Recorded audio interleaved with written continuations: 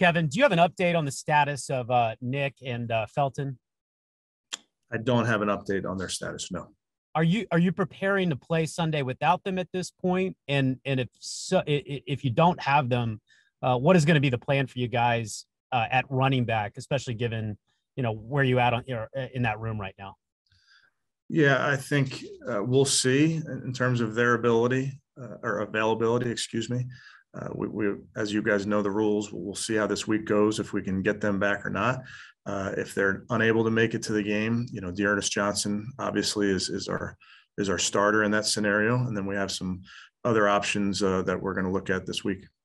Might there be any chance that Kareem Hunt could be designated for return as the week goes on, and then the corollary to that then is JOK being designated for return and the outlook for him possibly this week? Yeah, we won't have Kareem this week, and then JOK will do some work today, and we'll see how he does to make a determination whether he's available to us. And just with Dearness, I mean, if he's got to be your guy, I mean, at least he got the job done for you one other time this season. So does that give you comfort or confidence going forward? Yeah, I think, Mary Kay, we've kind of talked about over the years that guys have to step up. We talked about it going back to that Denver game with Dearness, and he did.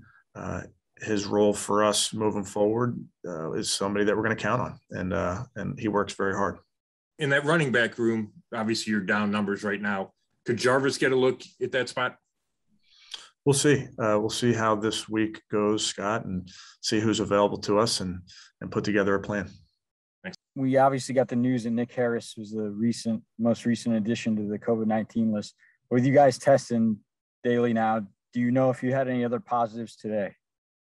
We did not have any other positives. Okay. And as far as the guys